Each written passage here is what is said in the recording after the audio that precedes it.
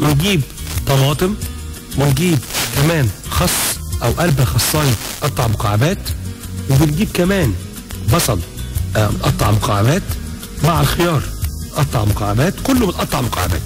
بجيب كل الخضره كلها، وبعد كده بعمل التتبيله بتاعتي. تتبيلتي عباره عن ايه؟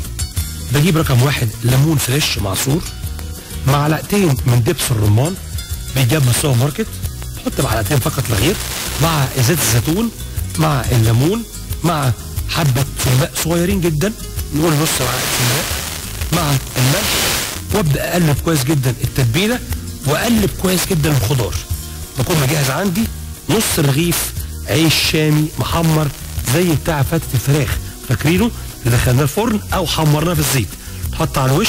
واجيب عندي قلب خصايه واقصه كده ورقه الخس، واحطها من على وش البوله، ويطلع معايا زي الفل. تتبيله الدبس الرمان مع السماق ومع زيت الزيتون ومع الليمون هي اهم حاجه تشرب التتبيله مع الخضار. دي كانت السلطه بتاعتنا، ودي كمان كانت الحلقه بتاعتنا. كان يوم لبناني ما فيهوش اي حاجه صعبه خالص، واتمنى يكون الموضوع كان سهل وبسيط. ودي كانت حلقتنا، بكره ان شاء الله في نفس الميعاد، والسلام عليكم.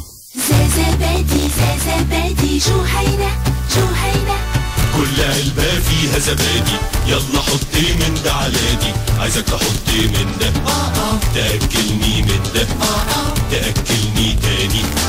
زبادي جهينة قشطة طازة كده ليه؟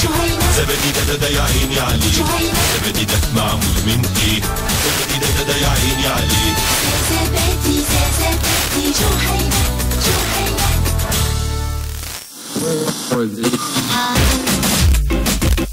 راديو مصر معاك طول شهر رمضان، بكل أغاني رمضان دلوقتي. رمضان جت من الرحمن.